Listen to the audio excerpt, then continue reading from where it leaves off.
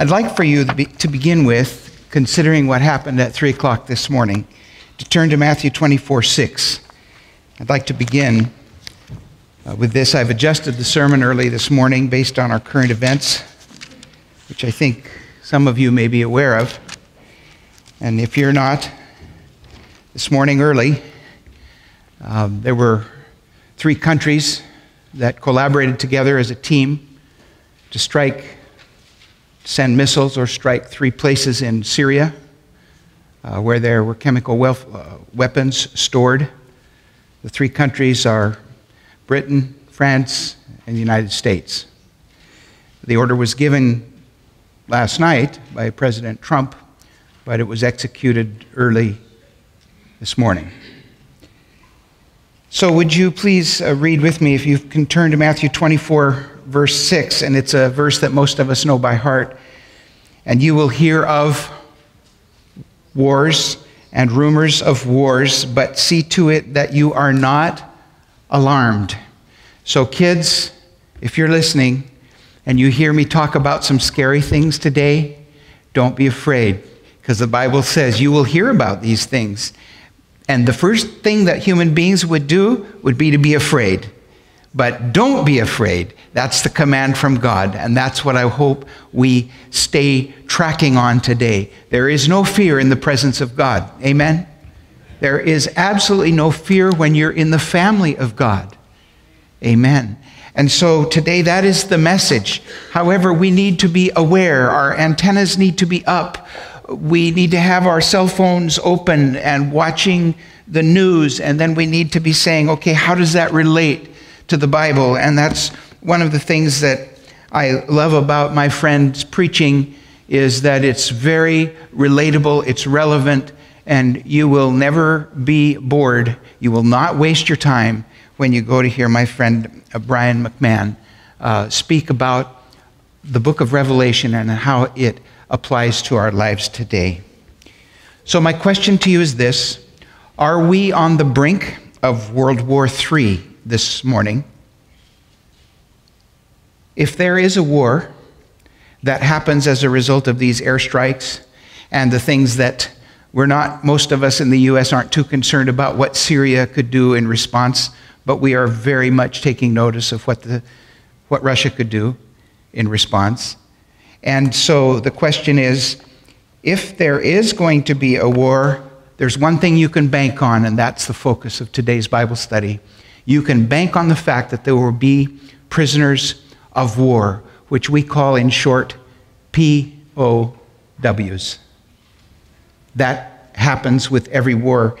I went back and did a little research. I won't share it all with you, but it was interesting to me to find out that there is a difference for those that are in the service between an MIA, missing in action, and a POW, prisoner of war. Missing in action are people who we just wrote them off. We don't know where they are. So we have tombs of unknown soldiers, bodies that were recovered, no dog tags, no identification. So these are people who have been lost, and the families know that they're gone, but they don't know if they're missing in action or if they're prisoners of war, still alive somewhere, just taken into another country. It is estimated that there were 7,000 POWs taken alive into North Korea. You will see the numbers, about 300. That's what you will see if you look it up. But then if you keep doing research, you will discover that there were thousands. The same in Vietnam. You'll see a few hundred POWs, but if you do the research, you will find out that there were thousands who were just left behind. Now, the Marines, we have a Marine here, right? What's one of the main themes that as a Marine you learned? No one left behind. Have you heard that phrase? Yeah, no one left behind. Say it with me. No one left behind. That if there is anything, if there's any hope that a military person has, it is the fact that whether dead or alive, you will not be left alone. You'll not be left behind. But today I want to ask you a question. Do you know a POW? a prisoner of war, someone who survived and is here to talk about it. In a few moments, I'm going to share with you an interview I had with a POW this week. But the biggest question I have is this: how likely is it that you will become a POW someday? Now remember, the Bible says we don't not need to be afraid of the wars and the rumors of wars. But my question to you is still this: how likely is it that you will be a POW someday? And you may say, are you kidding me? What on earth? But if it was ever a legitimate time to ask that question, it's today, this morning, 5 or 6 hours after the possible escalation of military action in a place that is a tinderbox. Trust me, I've lived in Lebanon, I've lived in Pakistan, I have so many friends in the Middle East. It's a tinderbox, both Jewish and Muslim. It's a tinderbox, just ready with the slightest whiff of a flame to affect all of us in this world. So my prayer is today, oh God, I want to join the prayer of our two precious little sisters this morning, asking you to grow this church and grow your body around the world. And I want to add to that prayer, oh God, our help in ages past, our hope for years to come. Help us during our study of POWs today not to be alarmed, but rather encouraged as we prepare to become prisoners of war. In your holy name, amen.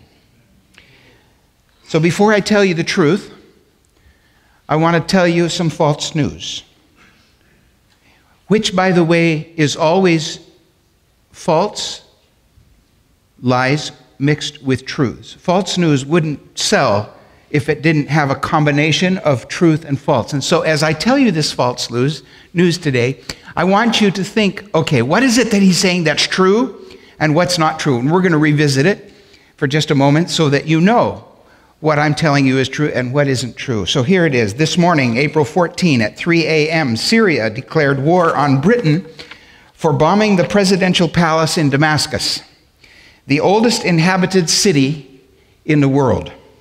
During a raid that was carried out by Syrian terrorists in the British countryside at 6 a.m. today, 3 towns were destroyed.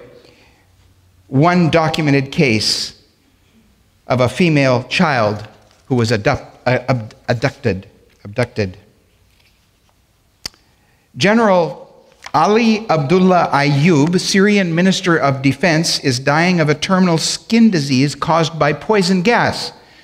His boss, Syrian President Bashar al-Assad, ordered a poison gas attack last Saturday, killing 40 people in a Damascus suburb.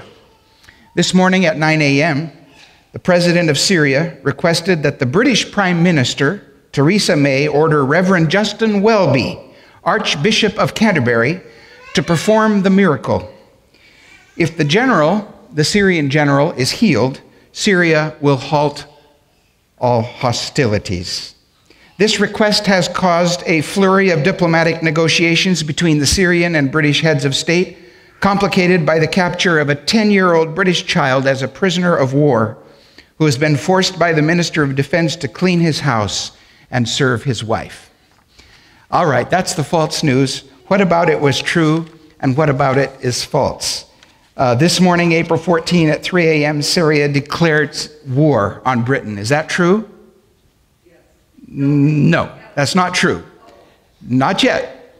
May happen, but it's not true. For bombing the presidential palace. Did that happen? No. It was bombing storehouses of chemical weapons. On Damascus. Is that true? Yes. And is Damascus the oldest city in the world? Inhabited, continually inhabited? Yes, it is. Now, during a raid carried out by Syrian terrorists in the British countryside at 6 a.m., did that happen? Well, I haven't checked recently, but I don't think so. I checked at 6 a.m., but I didn't check since then. 3 towns were destroyed. I made that up. In one case, a female child was abducted. Is that true? It could be, but no, I have no evidence for that. Now, General Ali Abdullah Ayyub, he is the Syrian Minister of Defense, so that's true. Is he dying of a terminal skin disease caused by poison gas? Not that I know of, but it could be. Not that I know of. But you're seeing now that this morning at 9 a.m., the president of Syria requested the British Prime Minister, Theresa May. Is that really the British Prime Minister, Theresa May? Yes, that is true. But it requested her at 9 a.m., not true. To order Justin Welby, the Archbishop of Canterbury. Is that true? Archbishop? Yes, he is. To perform a miracle of healing? No. If the general is healed, Syria will halt hostilities. No, I wouldn't trust anybody's word on halting hostilities. And the flurry of diplomatic negotiations, not true, I made that up, but it was made up, and it sounds like it could be true because of what is true. Now let me give you the unadulterated truth from the Bible about a similar story. Would you turn with me to this story, 2 Kings? It's found in 2 Kings chapter 5. And the whole story is found in verses 1 through 14. We are just going to focus on the first 4 verses. So this is the true story that I want to share with you about being a POW. And it's what I call the youngest POW that the Bible records. There may have been someone else, but this is the one that I know of that the Bible teaches, a prisoner of war, the youngest prisoner of war. And so this is an amazing story. Background: Syria and Israel have been at war for at least 30 years. Now, 30 years is a long time to be at war. 30 years, and it could be more. That's the conservative estimate. General Naaman, who was the Syrian Minister of Defense, the counterpart of the guy that's here today that I referenced, General Naaman, the Syrian Minister of Defense, and that's true, he was the highest ranking military officer, second only to the king, was a powerful but good man who had been victorious over his enemies, the Bible says, if you're reading through that story right now. Syria had been granted by God victories, and guess what? Some of those victories were over Israel. Israel had been a very naughty family of God who needed some discipline. And God gave it through Naaman, the general of Syria, who was a good, upright man and had been used by the Holy Spirit to punish God's very own people. Is that an amazing truth? This lays the foundation for the smallest POW, the little prisoner of war that we're going to talk about. Maybe you girls already know who I'm talking about. The youngest prisoner of war found in the Bible. Well, this general had a problem. As powerful and as good as he was, and as blessed as he was by God to be victorious, he was wasting away with a dread disease called leprosy. Now, leprosy is a disease, there you go, that's a picture of someone who has leprosy. Leprosy is alive and well, particularly in Africa, Asia, India, where I've spent a lot of time, in Pakistan. I can't tell you the numbers of people when I get off the train in Pakistan and India who come to me with little pails, little buckets, their hands completely eaten away, and they're resting the pail here, and they have 1 or 2 coins in their buckets, and they're sloshing their buckets around, and the clear request is for something to eat, and so you put something in the bucket. And you haven't lived until you've seen a person whose nose has been totally eaten away by leprosy, called Hansen's disease. It sometimes takes 4 years, sometimes 40 years for it to reach its course. It's a slow-moving death machine. And at the time, of course, we understand it now. We understand that our little girl, who was ripped away from her parents, possibly her parents killed, Possibly her little home was destroyed by fire, grabbed by somebody, put on a camel or a horse, brought into a foreign country where she did not know the language, had to learn a language, had to mourn the loss of her mama and daddy and her brothers and sisters, and had to realize that she was never going back. I can tell you as a longtime career missionary, if we had been sent to Pakistan and told, you're going to stay here until you die, that's the deal, we'd have never gone. We were just not that tough. The deal was every 3 years, you can come home and visit Grandma and Grandpa and relatives. That was the deal, and that was long enough. That felt like an eternity. But to know that you were going somewhere where you did not know anybody, ripped away from your family, had to learn a new language, and knew there was no prospect of coming home, is almost too much to bear. And yet this little girl, we find her, the youngest POW in the Bible, coming to this new family. And the worst part of the experience was this, because she knew about leprosy. In her country, the children of Israel, they had laws by then. Leviticus had been written. They knew that people with leprosy had to be separated out from the rest of the crowd, or there was a possibility that the infection would come to them. This little girl knew that, and here she was brought into the home of a man whose body was being eaten away by leprosy. She had to wash his dishes. She had to clean his clothes. She had to be around the droplets from his nose and mouth, which transmit leprosy. And she had to be the one to take care of everything, to prepare the food and do the cleanup. This little girl, by the name leprosy, Mycobacterium leprae, shouldn't come as a shock to you. This little girl did her job. Now, what we've discovered from the Bible story, as you have been reading it while I've been talking, is that this little girl believed in miracles. And here's where it gets tough. Here's where it gets personal. Because when I go through tough times, I typically pray for a miracle for myself. Right now, I'm praying with my brothers and sisters who are in this shelter for just another couple weeks to find another shelter. I do not like it to think that they have to walk around all night in the rain and the muck. And even if the weather gets better, how many of you have gone on a 2-year camp out with no place to take a shower? Give me a break. This is not an easy life. And I want for like everything, and I am praying like everything for a miracle for my friends. But it's interesting that this little girl prayed no prayer for herself.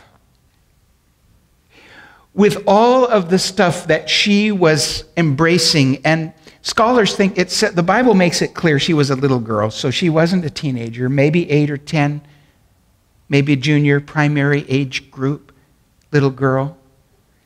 And so she didn't pray the prayer that said, please help me find my way back home. Please help me grow up and in a few years be able to escape, maybe when I'm 20. Please keep me from getting leprosy. That would be my prayer, short term. Those were all prayers she could have prayed. But instead, she prayed this prayer found actually in 20 words. It was a prayer-backed declaration. And the statement that she makes in 20 words actually received the notice of 2 heads of state, 1 prophet, and 1 minister of defense, among others. These 20 words, here it is. If only my master were with the prophet who is in Samaria, for he would heal him of his leprosy. Those 20 words caused Naaman's wife, the boss, to take notice. I can only imagine her talking to her husband that night. Do you know what our maid said? And then she repeated it There's a prophet in Samaria, and he would heal you if you could only get there. And Naaman said, really? And the next day he goes to the king of Syria and says, King, there is a prophet in Samaria who would heal me if I could only get there. And the king does what kings do, heads of state. Oh, well, I need to write a letter to the other head of state. So he does, to the king of Israel. And the king of Israel receives this letter saying, please heal. Basically says to the king of state, heal my guy. We're at war, but don't worry about that. It's a little thing. In fact, I heard this news from somebody that we took as a POW, but that's just a little thing. Heal my guy, and I'll give you this money, and maybe we can adjust our hostility, our war situation for the time being. And of course, the king of Israel gets this, and he looks at it, and he thinks it's a trick. He's setting me up for failure. I can't heal his guy. And somehow the word from the palace gets out to Elisha, the prophet. And Elisha hears about it, and Elisha sends a message and says, well, if you can't, I can, and I will. And that's treasonous, by the way, to heal the minister of defense from your enemy country that has been ordering these attacks on you. That's craziness. It makes absolutely no sense. But Elisha was a kind of person that was willing to follow the Holy Spirit. And so we know that General Naaman was sent there. Elisha gave him some instructions. At first, found it difficult to dip himself in the Jordan 7 times, but he did, and he was healed. And now, for us, how does this apply? A few days ago, I had an interview with a POW from Vietnam.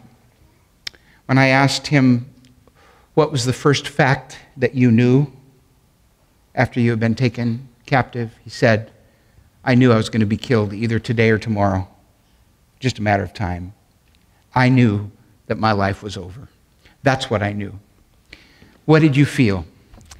I felt like nobody would know where I was, that I would die alone, and that none of my family or friends would find me. And that made me feel terrible. So isolated. What did you experience? I experienced extreme humiliation because when the enemy agent who was hurting me and interviewing me told me lies, I could tell they were lies, and that didn't bother me at all because I knew they were lies. But when he told me the truth, that really hurt, especially when the truth was about myself. Eventually, due to the humiliation, the scorn, the pain, the isolation, my friend signed some things that he didn't believe, but just to somehow get out from under. He couldn't take it any longer. And immediately when he signed those, the enemy said, you're a disloyal blankety blank of the United States military. You have just, you have no business. You say you're military. What are you? You've just signed this document. You don't belong. You're worth nothing. And he said that was true. And that hurt the worst. My friends, you may think this is just a story about a little girl, a Vietnam vet, but I want to tell you there's much more to it than that. Today, if you read the book of Revelation, if you go to the seminar, you will discover last night we saw a word picture of Satan being held in chains, Revelation 20:1-3. Satan bound at the beginning of the millennium. But before he's bound, he's loose. He's like a roaring lion. And he is the slave master of this world. And if you belong to Satan's world today, you're a POW. You belong to his world. He's holding you hostage. He is not going to let you free. He is going to give you, tell you lies, and then he's going to tell the truth about yourself that's so true that it just like my friend, It sends you down into the dumps because you know it's right. He's right. I am disloyal. I am not to be trusted. I am not worth anything. That's what the evil one does. He turns on you in a moment. And if you're his POW today, that's what he's doing to you. Even if you are a Christian living in the kingdom of heaven, part of you is still a POW. And my question for us today, each one of us, is this: that as POWs, will we be praying to be released from this terrible condition? Or will we be able to accept whatever it is that God has given to us and pray for our enemy who is dying of leprosy and whom we should say, good riddance, die quick, and have as much pain as possible. You've inflicted pain on others. And instead of that, like this little girl, the little POW, she prayed, saying, I know there is a prophet in my country. There is a prophet in my church. There are all kinds of people in my church that can lay hands upon you and heal you. And if only you could get there, you'd be healed. Today, that's the training God wants to give us. You may be a real live POW someday. I may be. I came close to it a couple times in the mission field in the Philippines, by almost taken captive by rebels, just that close. But I have never experienced it yet. But far beyond that, my brothers and sisters, we live in a war zone. And there is a God in heaven who's promised Daniel in Revelation, he's promised there will be a little stone cut out without hands that will come and rule this world. But right now, we are here in the devil's world, and he is ruling the darkness of this world, and we live in this place. We are not yet there where our address is.